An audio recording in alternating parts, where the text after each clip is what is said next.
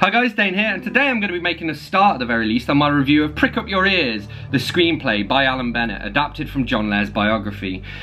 So, as you know, this is based on a movie. I don't know if, I've never watched the movie and I don't know if I ever plan to.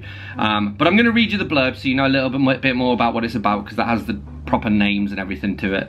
And then I'm going to go through and check out some tabs and share my overall thoughts and rating at the end. With it being a movie, obviously it's mostly dialogue that I've highlighted.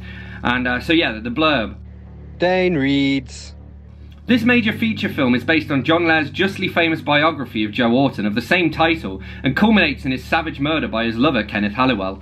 It chronicles in detail, sometimes pathetic, sometimes hilarious, the deterioration of their relationship as Orton became increasingly successful and more of a metropolitan celebrity. So there's as you would expect from Alan Bennett, there's a little foreword, and he says, "From Orton's own diary there is almost no direct quotation, but a line like 'my vagina came up like a football' is not one for which I can take the credit." What a great line. Oh, and there's a reference to him writing a script for the Beatles, and they're talking about making a meeting with Brian Epstein. And Peggy goes, "Now is it Epstein or Epstein?" I'm still not entirely sure what it was. And then yeah, we get that line, "my vagina came up like a football." And we get this little exchange. "This boy will never make a typist. He can do 40 words a minute." 40 words a minute is amateur level, mate. We get this great line. "Every Wednesday I give the whole place a good going over with Dettol. You ought to feel secure in your mind in a toilet." And Orton says, "I've always wanted to be an orphan. I could have been if it hadn't been for my parents." And Halliwell says, "No, I want to get on. Writing, John, is 1/10 inspiration, 9/10 perspiration." And Orton chips in, "Masturbation." Halliwell goes, "No." But that is the quote, I believe.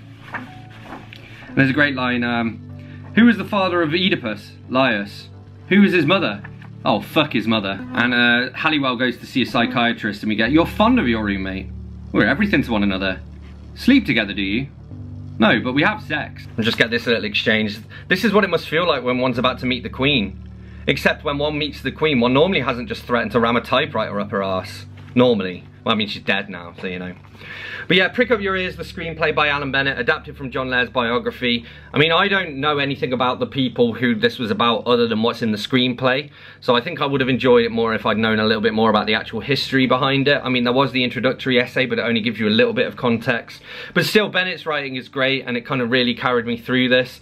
I think the amount of time I spent reading this was less than it would have taken to just watch the film as well. So it's kind of a quick and easy one.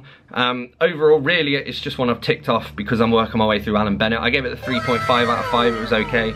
I doubt, well, I won't read the biography, and I doubt I'll watch the movie, so take that as you will.